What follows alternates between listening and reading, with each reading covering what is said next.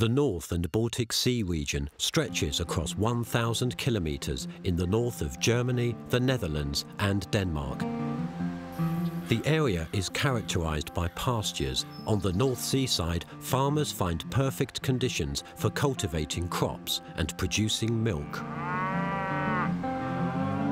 Die Maas stellt sich so ein bisschen als Gunstregion. This farmer says that the region is ideal, especially for dairy farming. Nachhaltig, langfristig Milch produzieren. In other regions, droughts can destroy the fodder and then you have to buy it. Und wo die dann Futter zukaufen müssen. However, living near the coast is not without risk. The area is regularly affected by storm surges, like in 1962 when vast areas were flooded.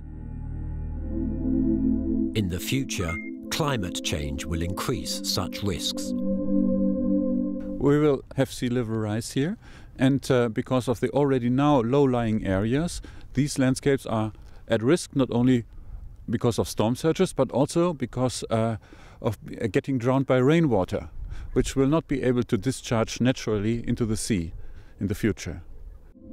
How to cope with these challenges?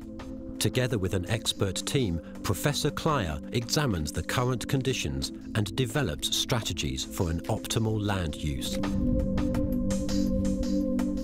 So far, the region has faced very few changes.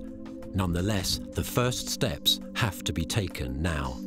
When you invest in a dike, for instance, you cannot just try different dikes. You have to have one informed solution for this dike. We have 700 kilometers of dike in Lower Saxony, and each year we can only improve 7 kilometers, so it makes 100 years for the whole dike line to become improved. The scientists investigate different scenarios.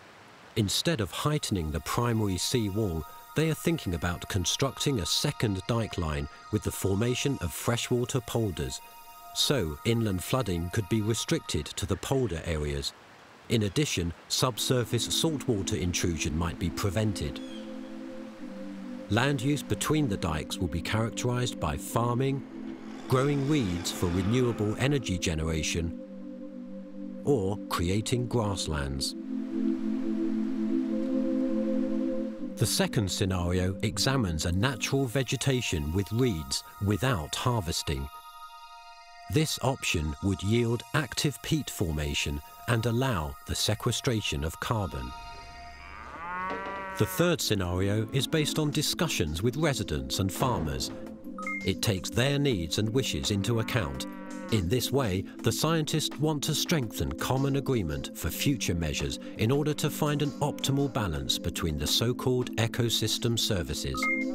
If a landscape provides more biodiversity, it cannot at the same time provide more agricultural productivity. These are mutually exclusive. And therefore, we aim for a multifunctional landscape that in certain areas, in these polder areas, provide biodiversity, whereas other parts of the landscapes will still be used for providing agriculture.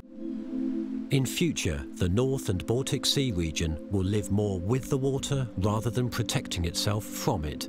The project COMTESS will offer advice on how this can be achieved.